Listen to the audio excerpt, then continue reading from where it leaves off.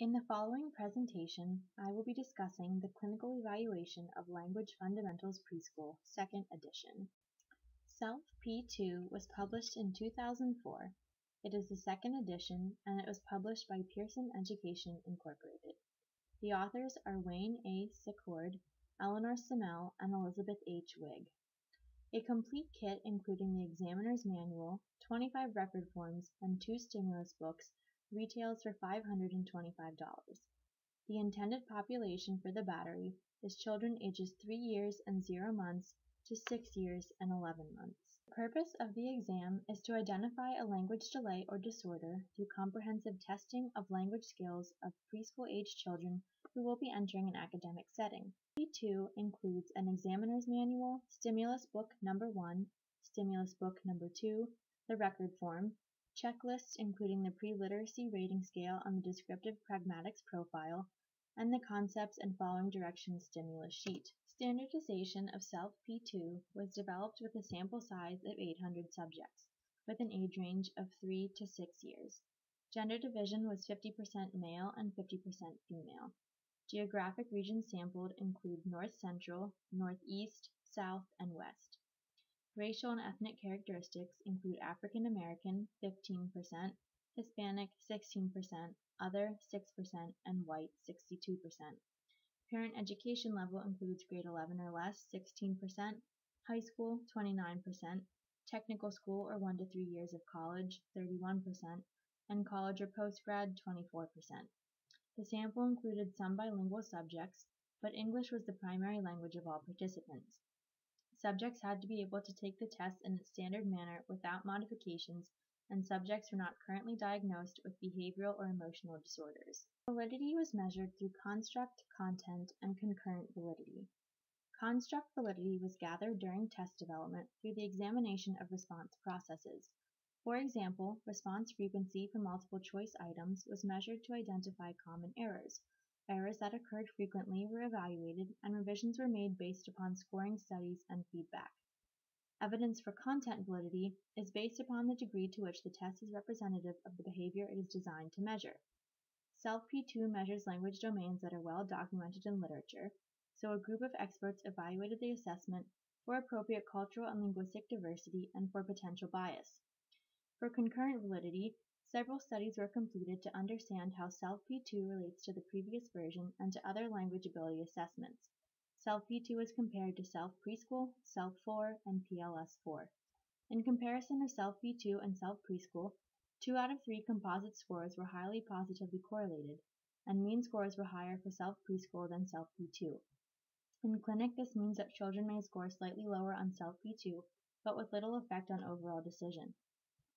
A comparison study of CELF 4 and CELF P2 demonstrated that there is a moderate to high correlation between the two assessments, and a study comparing PLS 4 and CELF P2 show a moderate correlation between the two batteries. Reliability was measured through test-retest reliability, internal consistency, and interjudge reliability.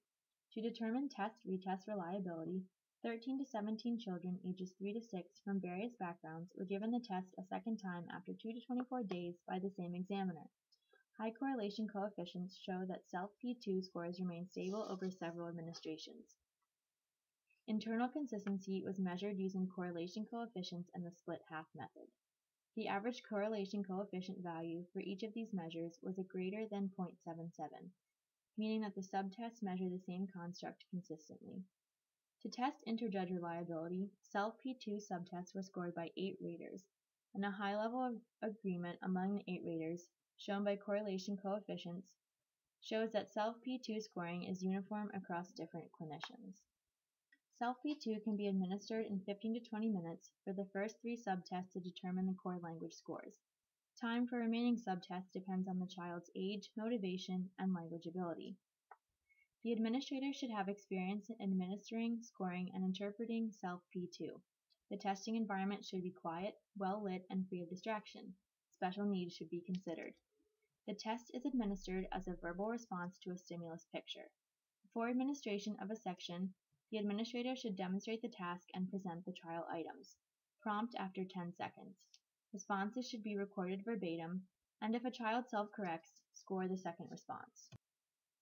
Subtests include concepts and following directions, in which a child points to the picture in the stimulus book, word structure, in which the child uses the targeted structure to complete a sentence, expressive vocabulary, in which the child identifies an action, object, or person in the stimulus book, recalling sentences, in which the examiner presents sentences and the child imitates, sentence structure, in which the child points to a picture in the stimulus book, basic concepts, in which the child points to a picture of a target concept, recalling sentences in context, in which the child imitates sentences from a story, word classes, in which the child chooses two related words and explains their relationship, phonological awareness, in which the child rhymes, identifies, and blends sounds and syllables, the pre-literacy rating scale completed by the examiner with the parent or guardian about the child's literacy skills, and the descriptive pragmatic profile, in which the examiner completes with the parent and guardian about the child's social communication.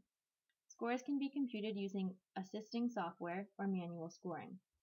For raw scores, each item in the subtest is scored on a scale of 1 to 3 depending on the test. Add the scores of all items in the subtest record form together for a subtest raw score. For percentile ranks, use table in Appendix E to convert the subtest scaled scores and composite scores to percentile ranks. For percentage scores, it is just the number of correct answers out of the total items on each subtest. For standard scores, use the table broken into age groups in Appendix C to convert to standard scores. And for age equivalent scores, use the table in Appendix D to convert raw scores to age equivalent scores. CELF P-2 is not meant to diagnose conditions or symptoms, but it can help to predict diagnoses such as ASD or hearing loss because of the language difficulties presented by children in those clinical groups. CELF P-2 is not a diagnostic tool. It's highly structured with few cues or supports to keep children motivated. There's no incorporation of gesture or play, and there's no articulation section or screening. When administering CELF P-2, be cautious to determine the core language score first, prompt only when necessary, and do not reveal any part of the answer. Keep the child engaged by taking breaks, reinforcing responses, repeating questions, and maintaining an exciting environment. Be aware of and consider linguistic and cultural differences such as communication style and familiarity with subjects, and consider the case history, other analyses of the child's language, and clinical judgment in addition to scores.